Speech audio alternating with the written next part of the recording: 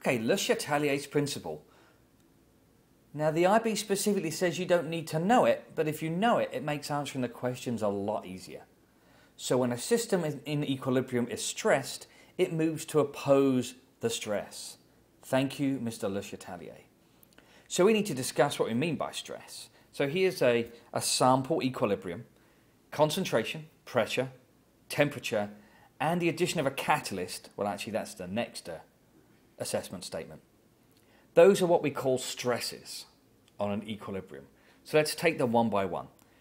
So this is weird if you've never seen this before. If I increase the concentration of the red A, it turns blue. Well, that's strange. I add red A, it goes bluer. If I remove the colourless B, it turns redder. Oh.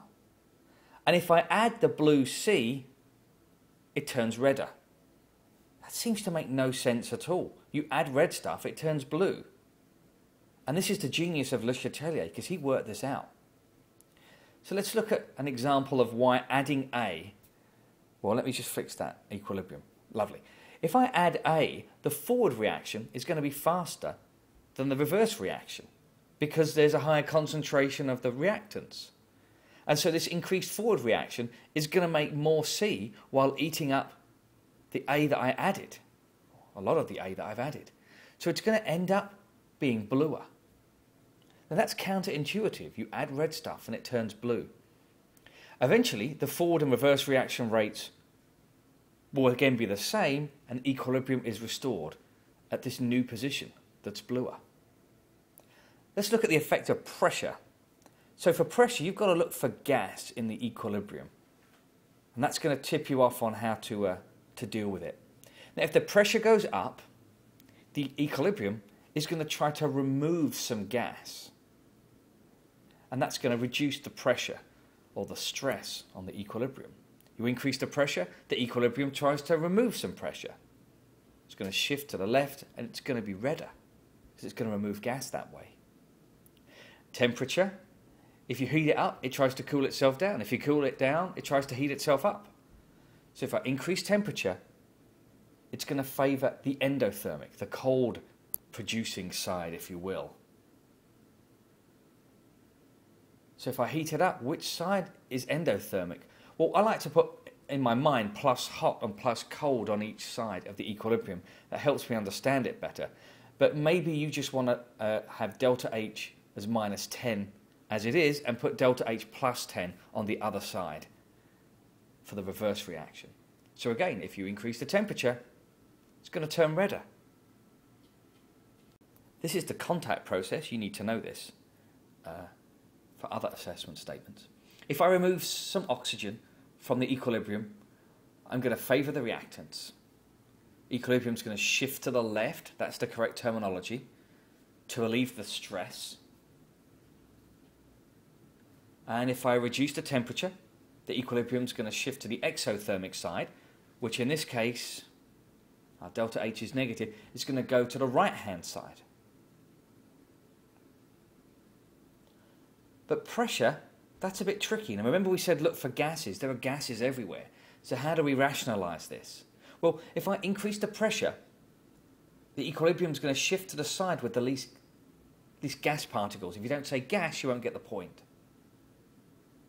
So that's going to reduce the pressure or stress. I increase the pressure, the equilibrium reduces the pressure. That's his principle. The IB loved this little tricky one.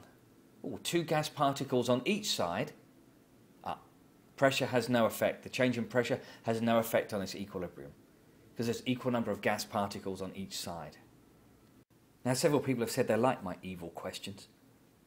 I'd say no more than 1 in 10 students would probably get this right without assistance. Why not pause and have a little think? Welcome back. So what do you think? Let's go through it piece by piece. So an increase in pressure, well, that's going to favour the side with the least gas particles. So 2 reactants, 1 product, it's going to favour the products. It's going to shift to the light yellow side. All right. Now temperature seems like a problem. Delta H is missing.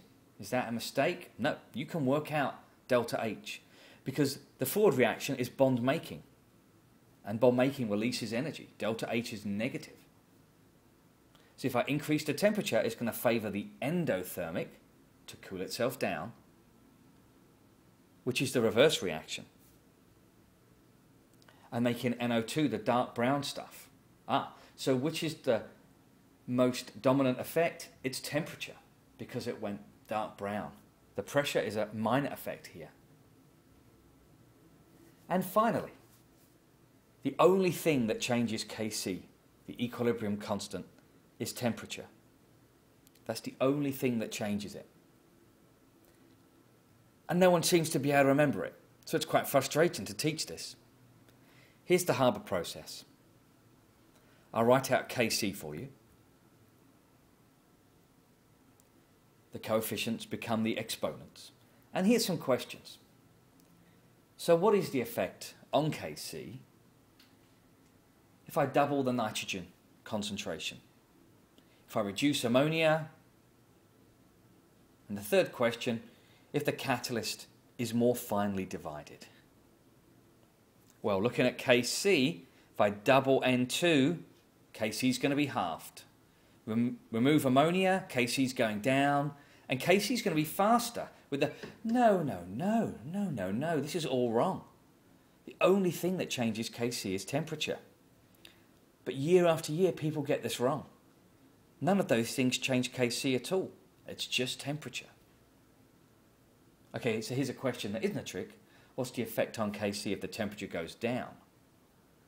Well, it's going to favour the exo. I'm cooling it down. It wants to heat itself up. The products are exothermic. So Kc is going to increase in that case. We're going to make more ammonia in the equilibrium mixture.